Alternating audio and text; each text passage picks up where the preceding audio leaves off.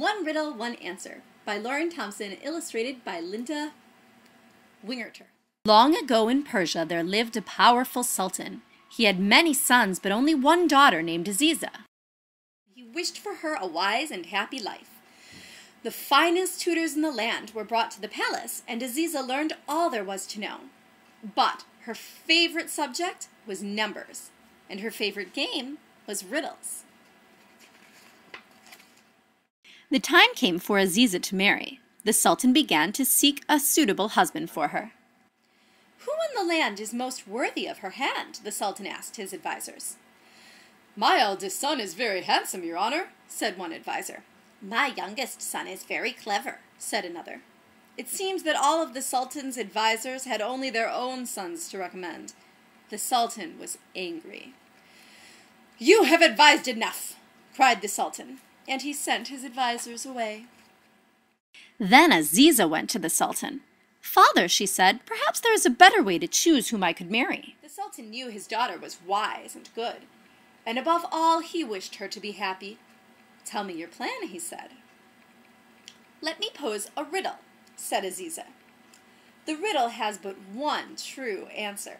Whoever can answer the riddle will be the one I would be happiest to marry." "A riddle?" asked the Sultan.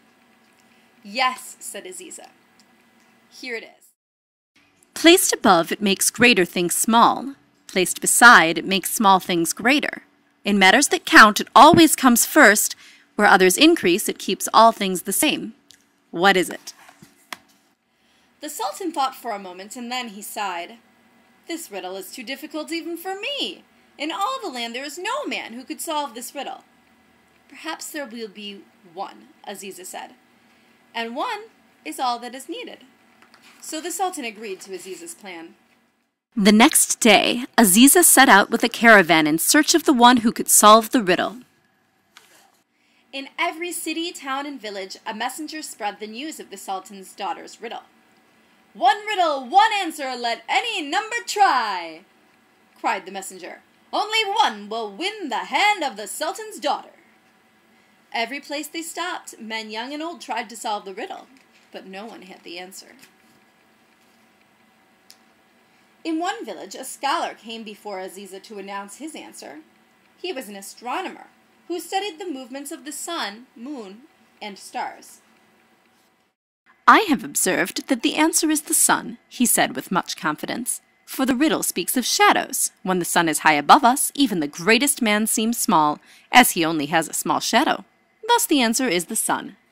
"A learned answer indeed," said Aziza, "but that is not the right answer to the riddle."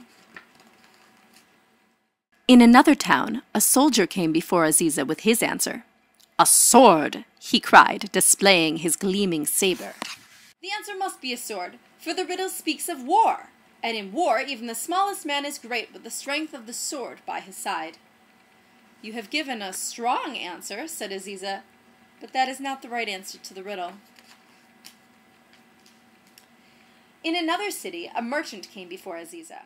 "Honored lady," he said sweetly, "your clever riddle has been solved.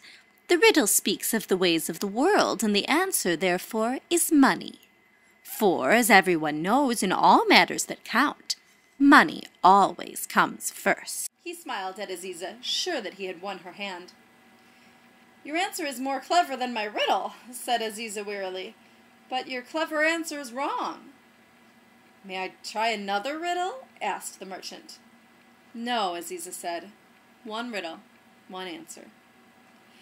Aziza felt discouraged. Perhaps her father was right. Perhaps no one in the land would know the answer to the riddle. She ordered the caravan to return to her father's palace.